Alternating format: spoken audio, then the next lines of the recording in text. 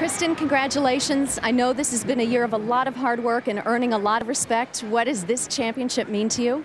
It means a lot to me. It means that I can go through like the whole season very consistent and just going out there and having fun and hitting 8 for 8. You've been staying hesitant, I think, to be going meet to meet here. Are you finally ready now to commit to Sydney and become an Olympic gymnast with the team? I think so, yeah.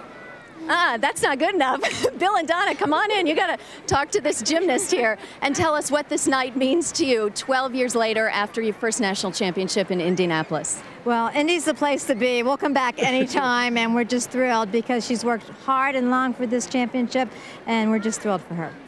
There was a moment, Kristen, after the floor routine that your coach, Bill Strauss, started to cry, and you heaved this big sigh. And was that the moment, we're just guessing, that maybe you realized this was it, that you had it? Yeah, and I was just relieved that I made it through my 3 events that were good, and I just had vault left, and I knew I could hit vault. I'm not sure you realize yet that you're the national champion. No, not yet. Okay. Have a good night of celebrating, and congratulations to you on a wonderful career and a new champion. Thank you very much.